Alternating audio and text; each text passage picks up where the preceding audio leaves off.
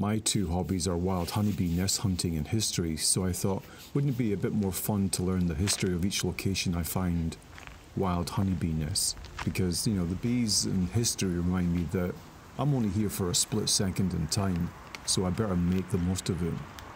Today, we're at Lair Hill Park in Portland, Oregon, and before it was named Lair Hill Park, it was the home of a beautiful mansion belonging to Charles and Hedwig Smith, who lived here from around 1886 to 1909. And I talked with Val Ballestrom, who wrote a book called Lost, Portland, Oregon, and I put details in the description down below so you can buy the book if you're interested. And he raised a good question about the park's name, saying why was the park named after William Lair Hill and not Charles and Hedwig Smith? Because William only lived on the property for a short time before he moved to California. And Charles Smith was one of the largest employers in Portland at the time, and he owned the Smith Brothers Iron Works. Also, he'd been appointed by President Ulysses S Grant to represent Oregon at the 1873 Vienna World's Fair, where he met his Danish wife Hedwig. And on a side note, 18 Bees is actually named after the 18th President of the United States. There was a lot of private buyers offering money to buy Charles's mansion. Instead, they sold the mansion to Multnomah County for a nominal sum on condition that it would be used for hospital purposes and that the beautiful landscape that they had constructed would remain intact. And so, after his death, the mansion was converted to the Multnomah County Hospital. And actually over here is the old Children's Museum, but it was once also the nurse's residence.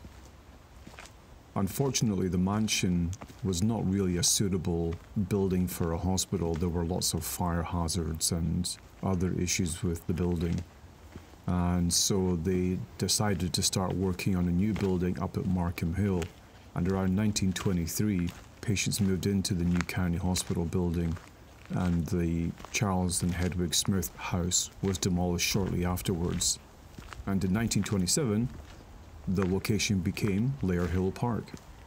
So the question is, why did they choose William Lair Hill over Charles and Hedwig Smith? William also made a significant contribution to Oregon and Washington.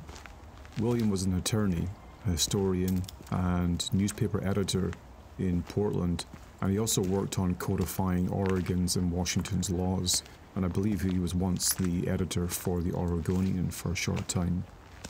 I guess people's opinions of him can be summed up by the comment from Franklin Pierce Mays, who was a former law student, who said on William's death in 1924, "He was the kindest, sweetest man I ever knew.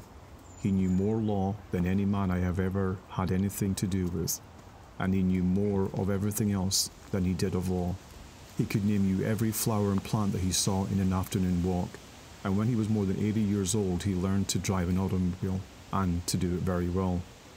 For relaxation, it was his habit to read scientific works in the original German, and he could read and talk Spanish with fluent ease. He was a lifelong student and man of the keenest intellect. He seemed to know something on every conceivable subject, and to know it thoroughly." So it sounds like, two excellent individuals who lived in Portland, and they went with William Lair Hill.